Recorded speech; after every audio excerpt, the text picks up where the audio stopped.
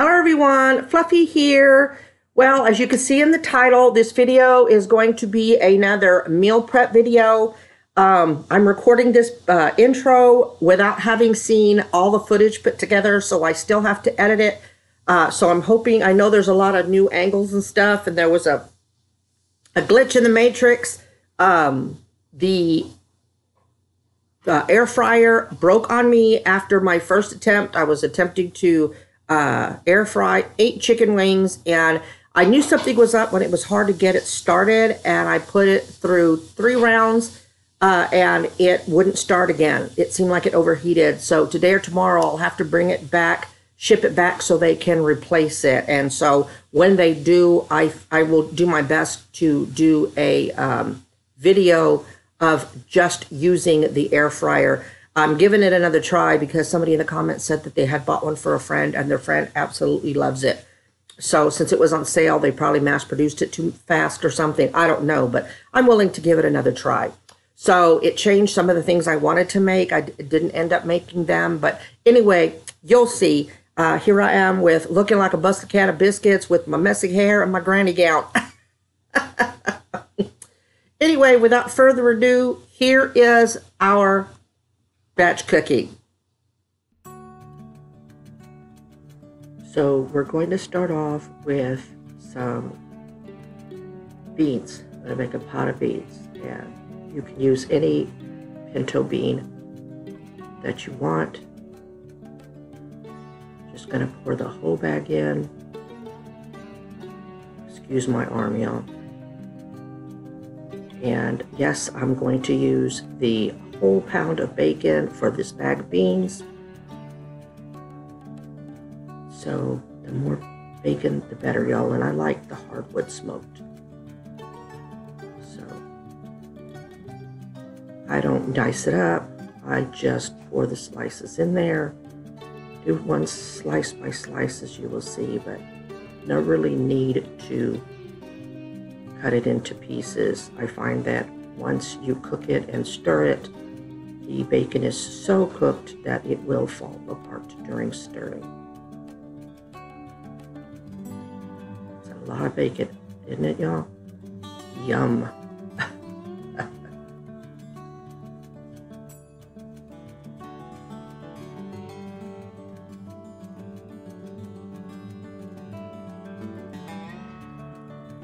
That's all the bacon. So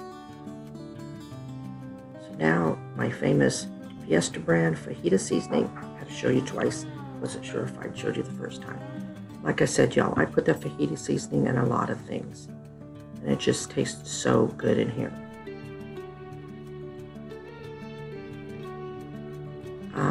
It looks like a whole lot of fajita seasoning, and maybe it is. I would guess about a quarter cup. Maybe just over. Some garlic powder. And a couple of things that I'm adding extra. The fajita seasoning does have it in there, but I find putting a little extra of a couple of them. There's onion powder also. I find that it does make it tastier. I cut some of the footage off because I found myself unprepared and I had to go and get some of the seasonings, so that's why it was a little delayed. Comino, or ground cumin. Now, you have to be careful with cumin because too much cumin in your beans, just like too much cumin in your taco meat, you will end up having chili. So, always better to go with a little than a whole lot. So, because you can always put the Instapot on saute mode if you feel you need more cumin. Now, I think I put 3, this is 32 ounce storage cup, and I believe I put 2 and almost 3, or 3 and almost 4, we'll have to count together. It's 2. Basically, you can see where the beans are out the edge and the bacon. You want to make sure that you cover them. We like soupy beans. We like the bean juice. So almost 3, just, you know, just shy of 3. There you go. Put it on high pressure, 30 minutes, and then I let it release naturally. And here's the finished product. So next we have my teriyaki chicken. We are going to use the boneless, skinless leg meat or leg quarters from Aldi's that I showed y'all in a haul. I believe we showed this in a haul. So we're going to use 1 leg quarter per meal. So I'm just struggling to get them in the Instant Pot, and I'm kind of staggering them around almost like a puzzle so that the teriyaki sauce will end up getting on all pieces of the chicken.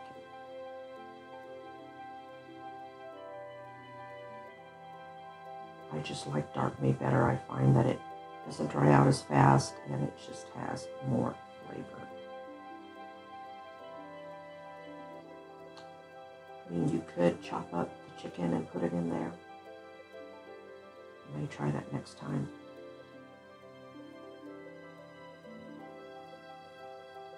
So I'm going to add some minced garlic. I love garlic. I'm sure there's garlic in the teriyaki sauce, but in the end, the way it tasted, I was glad that I had put this extra in.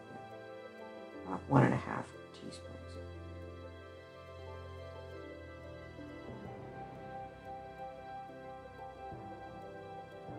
Next is a little bit of salt, and this is kosher salt,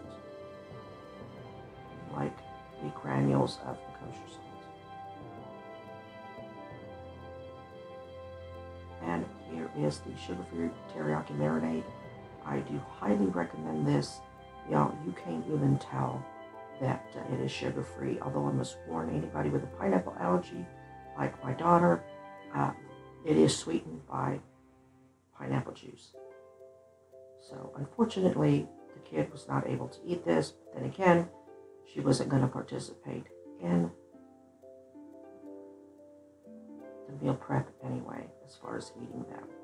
So I just kind of moved the chicken around to make sure that the marinade got on everything, to include the garlic and salt I added.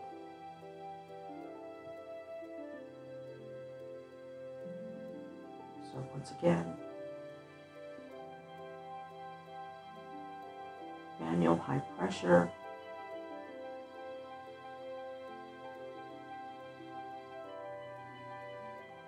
For 30 minutes, and I also let it naturally release.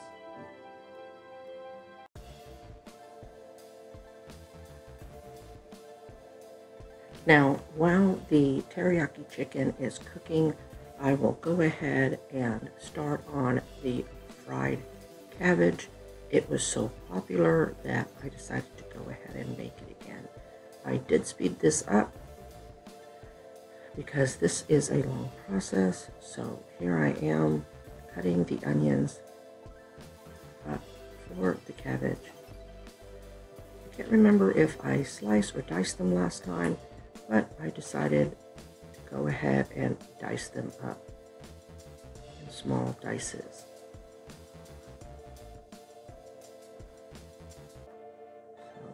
That's what I'm doing here. And right about now, I'm smelling the teriyaki chicken, and I was really loving what I was smelling.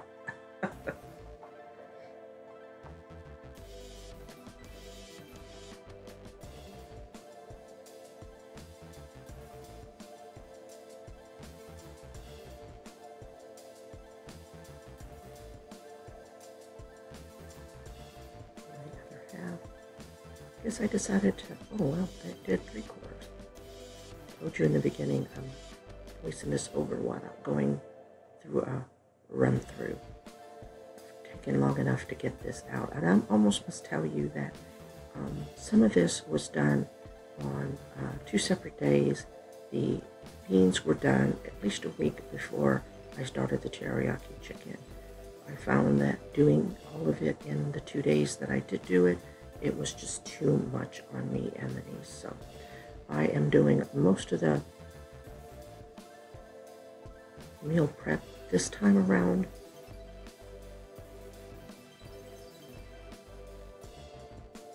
I have asked the niece to cut the cabbage for me, which is what I'm waiting on. So I'll bring you right back when it gets cut. Thank you, niece, for cutting that in half for me. With my hands, it's a little easier to manage when it's cut in half. I just could not do it. And what we say all the time, it is okay to ask for help, even though I don't like to.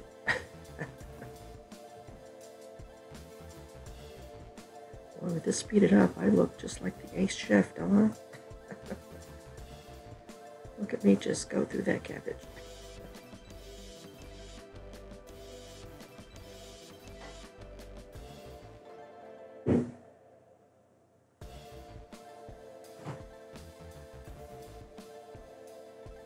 If you hear a little noise in the background, that's the daughter, and she is making us a big old pot of kimchi jjigae right now. That is smelling wonderful too.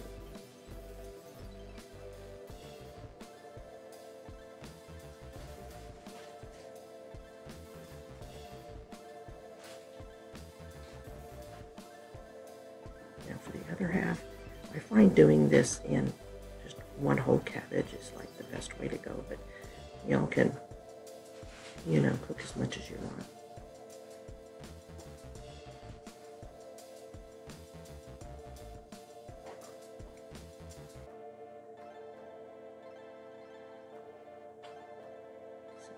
Kind of looked not so appetizing, so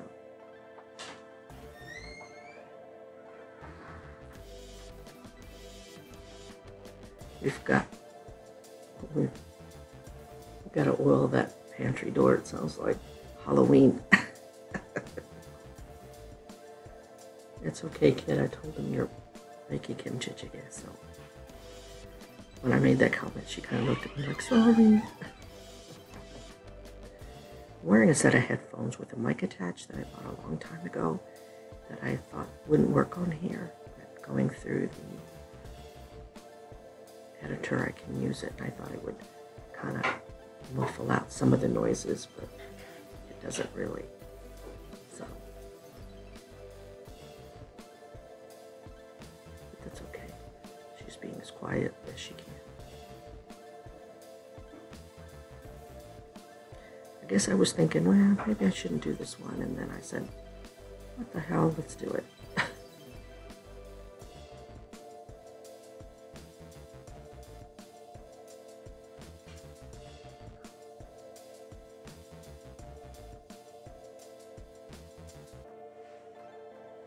Making the tougher hunks a little bit smaller.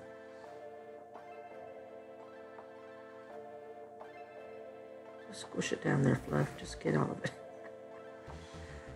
Well, I really have to because I have to move this stove over.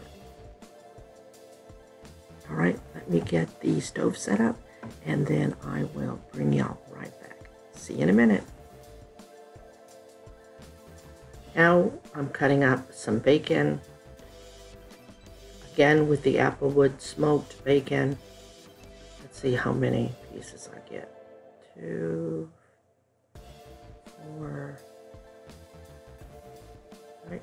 Yeah, 4 or 5 pieces of bacon. And this one I definitely cut up into chunks.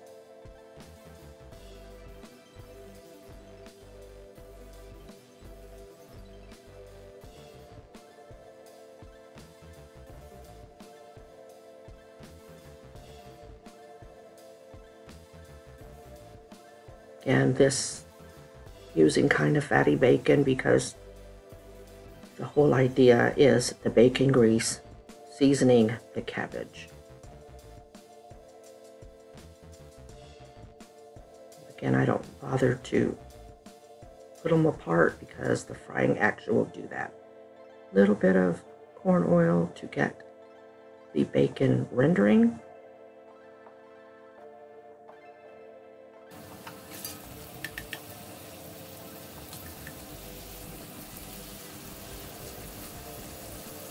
Now it's coming apart, so I'm separating the pieces of bacon.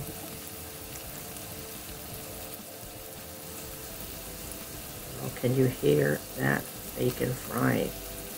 Is there anything more spectacular?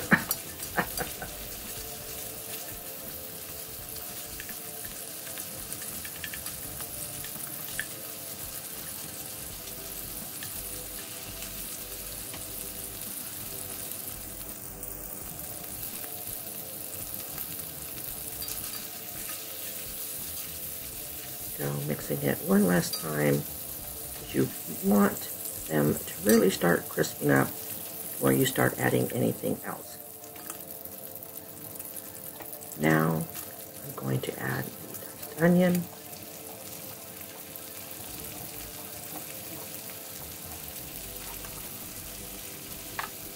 And some kosher salt, black pepper, and this is all to taste. A little bit of garlic powder, and some cayenne. If you don't like cayenne, you can leave it out, but I recommend trying at least a little bit of it. I'm waiting. And here, this time I decided to start with a little bit of cabbage and fry that and move it around. I thought it would help me to stir it a little bit better. Turns out I was wrong. You'll see that I end up spilling it anyway. Clumsy fluff. Would you expect anything less? Tearing up a few of the bigger chunks.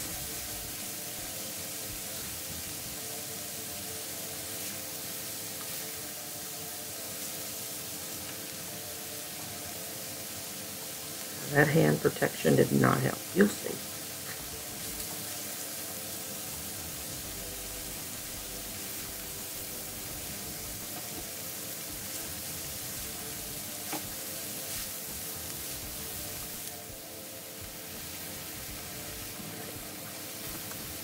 And I add the chicken stock. I know some of y'all don't use the chicken stock, but I do because it gets up the brown bits from the bottom. I will then cover it and leave it on low for about 20 minutes. Now, while the cabbage is sauteing, finishing up, let's go ahead and finish up our teriyaki chicken. So I'm cutting a few vegetables here that go in it. I decided not to throw them in with the chicken part because I didn't want the vegetables just decimated. I wanted them to have at least some of their texture at the end of it. So I decided to remove the chicken, and you'll see that in a few minutes, and then put the Instapot on saute and saute to let the juices render down and get thicker and to cook vegetables.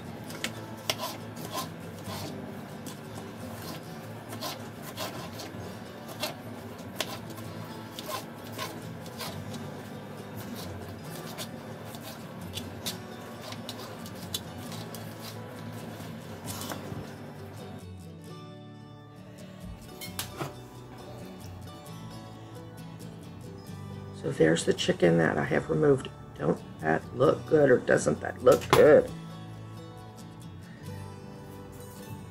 I'm going to saute the veggies.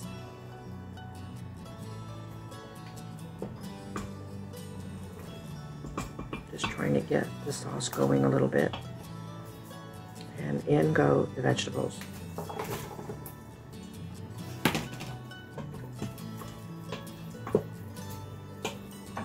Here, I'll show you a picture of them getting nice and bubbly and juicy.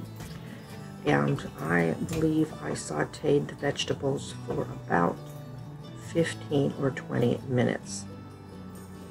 In the meantime,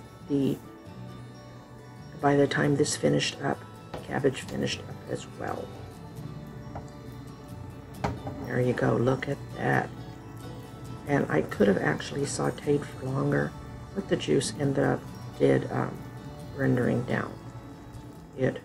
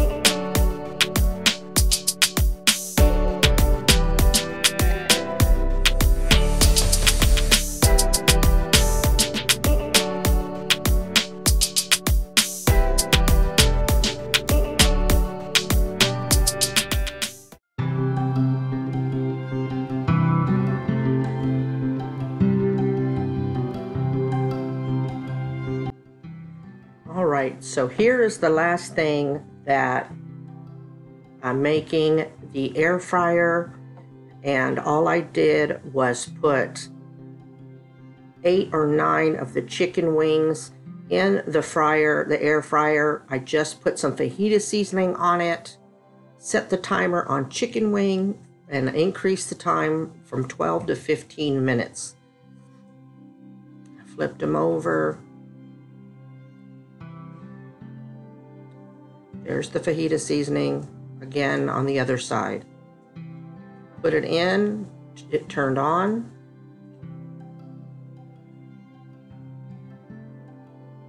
Chicken wings. See, I should have known, should have done it, but it kept flipping back. So I did my best, and after several tries, it started working.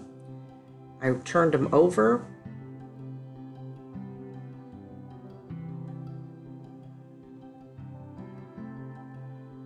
Put them back in.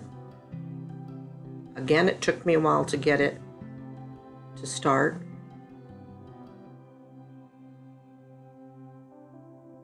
At this point, I wanted to throw it, but I didn't.